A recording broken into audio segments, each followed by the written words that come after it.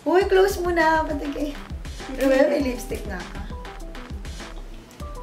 Hindi siya yellow, no? Oh, wait lang. Tignan mo yung intro ko kung maganda. Hi mga sis! This is your YouTuber wannabe, missMINEchin, and welcome to my channel. So for today's video, I'm going to share with you another haul, and this is from Miniso. Actually, this is their Pink Panther collection.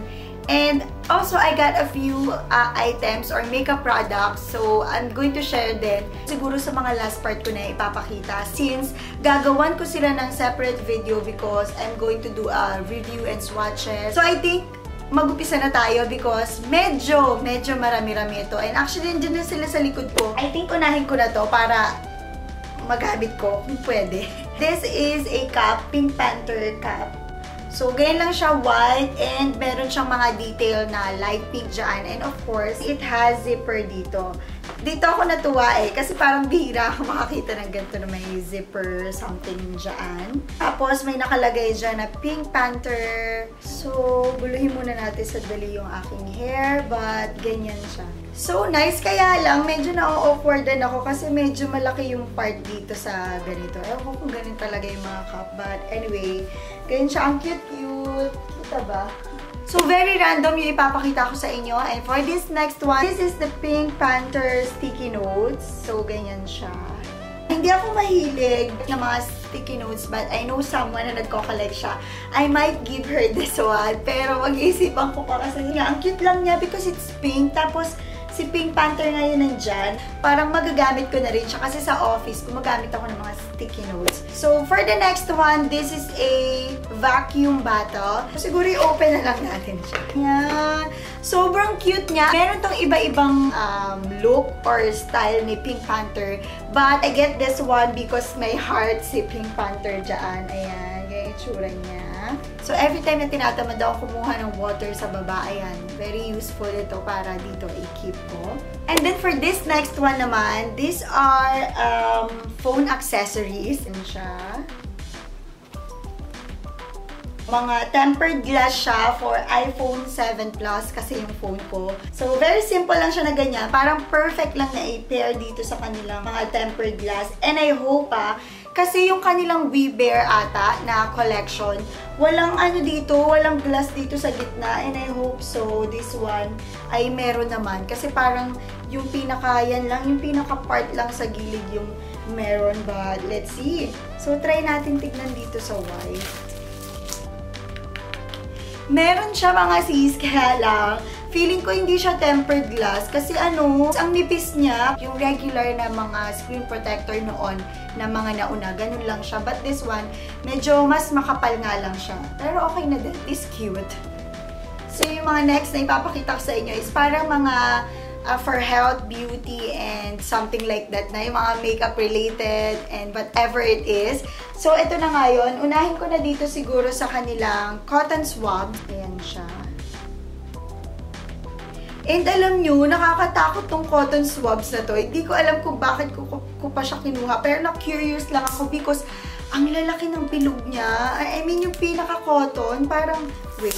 So, yan siya. Kumuha ako ng isa. I'll give you a closer look. Ganyan siya kataba. Imagine.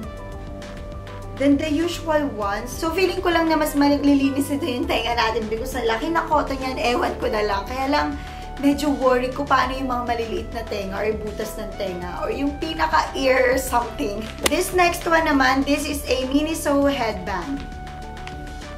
Hindi talaga ako mahilig gumamit ng mga headband na ganito. I think ang use talaga nito kapag nag-skincare ka or before makeup or whatsoever. This is my first time nagagamit para maging useful lang itong binili ko na to. Siguro i-try na natin siya para magbago yung look natin. O, pwede naman na hindi na po. Ang pangit naman, o ganito, diba? Pero yun, ganun talaga yung use niya. Alam mo, ang ganda ng pagka-bend niya, or bend ba yung tawag doon? Nice! Ang cute niya, in fairness ha. And for this next one, this is a handheld mirror. Ay, tanggalin natin sa plastic. Alam niyo ba, nakakatuwa lang. Nakita ko kasi last time, may mas malaki pa dito. And buti na lang, ito yung kinuha ko kasi sakto lang siyang ganyan. And maganda siya, di ba? Pag nag-swatch ako, nakikita niyo may hawak ko palagi ng mirror. So, cute! Wow! For the next one, these are fiber cosmetic pads. Yan. So, dala yung kinuha ko kasi feeling ko magugustuhan namin to because yung favorite namin na cotton is from Miniso din. Kaya yun, feeling ko lang naman. Kaso, hindi ko alam kung ano yung gamit nitong mga fiber cottons na ganito or fiber pads. But anyway, ayun. Bumili ako ng dalawa because ang cute lang ng packaging niya. Wait. Kaya, meron siyang something like that. Pero ang cute light pink din yung mga cottons. For the next one, this is a crystal cushion powder puff. Ayan siya. So, hindi ko nga lang alam kung makikita ninyo yung glittery part. Ay, ang cute! Oh my gosh! Ang cute niya. Yung isa niya is yung normal lang na silicone pads or something yung pang blend nga. Tapos, etong isa ang ganda kasi parang meron siyang cushion pads dito sa likod. Pero ganyan siya. Tapos, yung likod niya, yung pang cushion na malambot. Nice! I like it. And siguro gagawin ko to ng review kapag ayun nga, pinakita ko sa inyo yung mga makeup na nakuha ko from Miniso din. Kasi gagawin ko ng separate review at swatches yun. So, gagamitin ko to para sa inyo. Para malaman natin kung gaano siya kaganda. Nice! Ang cute! Ayan, for this next one naman, this is a makeup set. This is a brush and sponge actually. Ayan, ganyan siya. So, tignan natin kung malambot yung sponge nila and yung brush. Nakakatuwa, rose gold siya. Kaya gusto ko din. Dahil pink. The usual one. Parang nakakita, oh, kapareho niya yung sa Wet n Wild. Parang ganun. Fibers din siya or synthetic fibers. Tapos, ombre pink din. As in, ganito. Tapos, parang nagkakapareho sila sa texture ng pinaka-brush. Malambot naman siya. Hindi siya nakakatusok. Alam niyo, meron kasi akong nagamit dati yung sa, ano bang pangalan nito? Ano nga bang pangalan? Nakalimutan ko na. Basta nakalimutan ko na sa Watsons ko yung nabili. Pero magandang brand din siya. Tapos, 500 pesos pa naman. Pero nakakatusok siya sa face. Parang mafe-feel mo na pag ginaganyan mo makate. Ito hindi. Malambot siya. Nice! Ito naman yung kanilang sponge. Hindi ko pa kasi siya nababasa. Pero dito sa nafe-feel ko naman, mukha namang malambot siya. I think this one will help you talaga, lalo dito, oh, sa part. Kasi pointy yung dito. Tapos, ang cute nito. Kasi talagang i-dab mo siya ng ganyan, oh. Naku, excited na akong gamitin sila. So, promise talaga, gagawin ko sila ng review. Itong dalawang sponge. So, for the next one, this is another set. Makeup application brush. 4 pieces siya and ganyan yung itsura niya. Actually, finil ko na to doon sa store nila. And malambot naman siya. Nakakatuwa because meron siyang makeup bag or pouch bag na ganyan. Mas better sana kung nandito si Pink Panther, no?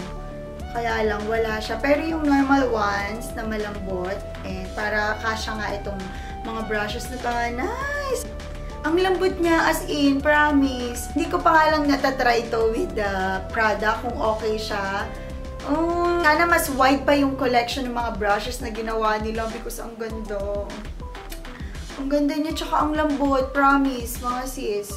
Hindi siya yung typical ones na parang malalaman mong very plastic siya or very synthetic yung hairs. Ito hindi. Nice! In fairness Miniso. In fairness, talaga, parang maganda siya ipang blend. Actually, travel size ito. Perfect because wala pa akong mga travel size na mga brushes and yun talaga yung target ko or yung hinahanap ko. And finally, nakakuha ako yung sa Real Techniques. At least maganda-gandang brand yun. May angled brush, may blender, and something pointy dyan. Nice! I love this! I love this collection. And this is a double-ended liquid eyeliner. Dalawa yung kinuha ko and parehong black. Actually, mayroon isa brown. Ito black. Kaso blonde pala yung isa. So, kumuha ako nitong black kasi baka maganda siya. Alam mo yung pag naubos, mahirapan ako maghanap. Pero ayan siya. Ay! Double-ended siya. So, sabi yung isa eyeliner and the other one is tattoo. So, gagawin ko na lang dito ng separate review since may gagawin naman ako, diba, from Miniso ng mga makeup. Sabi dito, it glides smoothly. Tsaka ang ganda ng packaging. I love it so much. And then, for this next one naman, this is a perfume. Pero alam nyo, ang bango nito mga sis, hindi nga lang ako magaling mag-explain or mag-describe ng mga scent. Pero, ayan siya. Wait lang. Ang ganda ng packaging, no? Lalo na yung perfume. Tignan nyo, ha? Ito na yung pinaka-perfume. Kaya lang siya. As in, clear siya. Tapos, may black linings lang siya dyan. Tapos, dito may pink panther. O, katuwa. I like it. Tapos, mabango siya. As in, wala akong perfume ngayon. So, mabango naman siya mga sis. Siguro ano bang ihahalin tulad ko dito? Para lang siyang mga pang-teenager na mga scent. Alam mo yun? Para mga bench type, ganon. So, halos lahat naman tayo nagkaroon ng bench na perfume. So, ganon yung scent niya. And nothing special about it. Pero mabango talaga siya. Good for everyday. Hindi ko nga lang alam kung nagtatagal siya. So, you know sa aking next na mga videos, I'll give you a review about this one. For the last one, ng Pink Panther collection, this is a bag. I don't know kung ano tawag sa mga bag na ganito. Naisip ko lang shopping bag. So, ganyan siya, oh. Ang cute lang niya. Medyo malaki naman siya. Tapos, meron siyang something button dito na pang-close. Alam mo yun. So, may laman kasi siya. Pero, yun lang siya. Very simple lang siya. Nilagyan ko ng laman kanina para tumayo. But, anyway, yung laman nito, nandito na yung mga makeup products na nakuha ko sa kanila. Nagagawa ko nga ng separate review and swatches, but I'll be sharing it with you dito sa vlog, or dito sa video. And umpisahan siguro natin dito sa kanilang loose powder. This is a Invisible Fix loose powder from Mini Pony. And ganito yung pinaka-product. Nakahiwalay yung ano niya, yung puff. Ang shade pala na kinuha ko is Ivory or number 1. So, nakakatuwa itong loose powder na to mga sis because yung pinakabutas niya is yung parang net. Hindi siya yung mga bilog-bilog na, alam mo yun, parang lahat na lalabas na. But this one not. Sana makita ninyo mga sis. Pero ganyan siya. Try kong ipakita sa inyo yung swatch niya. Wala, hindi yata kita. But anyway yan, ganyan siya. Kahit pa paano nakikita ninyo. Mukha namang fine yung kanyang powder. Kaya, naintriga ako. Tsaka mura lang siya. Hindi siya gaanong messy, I think, because, ayun nga, yung pagkakasealed nung takip niya. And then, for the next one, I got a super silky lip locker. Mga lipstick siya. Lasting and velvet effect. Actually, gamit ko yung isang color dito. Ayan, nandiyan sa lips ko. And then, ito sila. Yan. Pakita ko sa inyo yung itsura ng mga lipstick. Ganito siya, oh. Ayan, ganyan siya. Alam nyo, naalala ko sa kanya, kaya kumuha din ako. Yung nabili ko from Nature Republic, may ganito ako eh. Gagawin ko rin ng separate review and swatches yun. Plus, yung kay Club Clio, or yung kay Clio, ganito din yun halos yung kanilang mga mint something. Ay, ang cute! Meron pa dito, oh.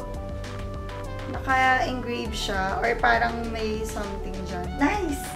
Ganda ng packaging niya. And then, I got this Volume Dream Mascara. Volume and curl daw siya. Yan siya, oh. Almost katulad siya ng mga lipstick. Tapos, tignan niyo yung wand niya.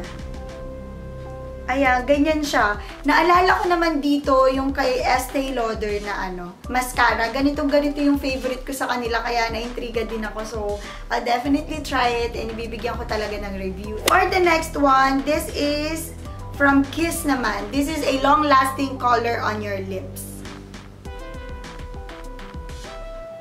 Actually, sabi niya, rich, moist. So, di ba kapag ka mga rich moist na ganyan, feeling natin moisture siya. Pero mga sis, it's matte. And alam ko malalaman nyo na yan kung bakit ko siya binili or kinuha. Look! Ang ganda ng packaging, medyo mabigat siya. Tapos, tignan nyo yung loob. Oh my gosh! So, hintayin nyo na lang yung aking review and swatches. So, yun na nga mga sis, yung mga napamili ko from Miniso, yung kanilang Pink Panther collection and yung mga makeup products. So, yun nga, sabi ko nga sa inyo, gagawa ko siya ng separate review and swatches sa aking mga next video. So, abangan nyo na lang yan. And also, I hope nakatulong sa inyo itong video na to para magkaroon kayo ng idea kung ano yung mga pwede nyong makuha sa Miniso and especially yung collection nga nila na to. So mga sis, if ever meron kayong mga question, just comment down below. And ayun na nga, thank you so much for watching this video and I hope to see you on my next one. Bye mga sis!